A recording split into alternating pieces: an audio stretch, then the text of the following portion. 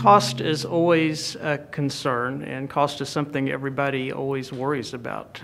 There's a lot of things that go into the determination of cost. One is just an attorney's experience level and their reputation. That's what they get paid for.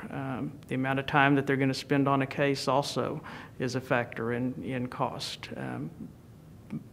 Retaining a lawyer and deciding on which lawyer to hire is a lot like anything else. You can go cheap or you can go expensive. And generally the people that, going cheap is like buying a cheap product. You're not going to get the same quality and the same service you get from hiring a more experienced lawyer, and a more experienced lawyer is going to charge more.